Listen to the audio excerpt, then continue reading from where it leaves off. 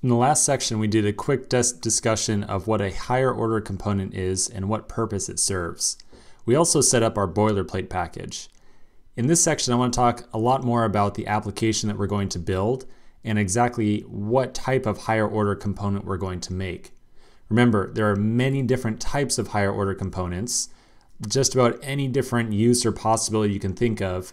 But in the application that we're going to build, we're going to make one that is going to probably be just about immediately useful to us. So I'm going to pull a diagram on the screen of the application that we're going to make.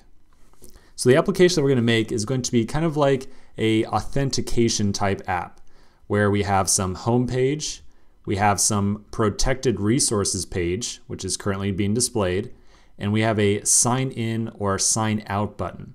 Now we're not going to do true backend authentication here.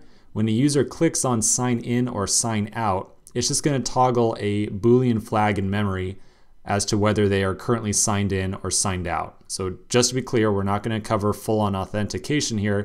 This is more of a discussion about higher order components. So the higher order component that we're going to make is going to be a helper for handling authentication and protected routes. As you might imagine, if a user is not signed in and they're on the home page, okay, everything's fine, that's good. But if they try to go to the resources page when they are not logged in, we should automatically redirect them back to the home page. So I have another diagram just to make that crystal clear. Let me pull it onto the screen. So here's the flow of the authentication higher order component that we're going to make. Again, it's a higher order component for the purpose of helping with authentication. So the flow is going to be if a user tries to visit a protected resources route, and we're going to define what a protected resource is. We're going to make a distinct component, and we're going to say if the user tries to navigate to this component, we're going to check whether or not they are logged in.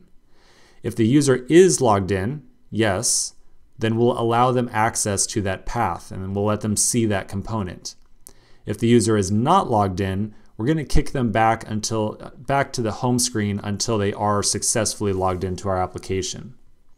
So this is kind of the flow here that we're going to be mastering with our higher order component that we're going to create. So the last question we kind of need to answer here is, okay, we're going to make this login flow, but exactly what is the higher order component doing? What is its job? So I've got one more diagram to answer that question. Let me pull it on the screen. So here's we're going to see similar diagrams over and over and over for higher order components.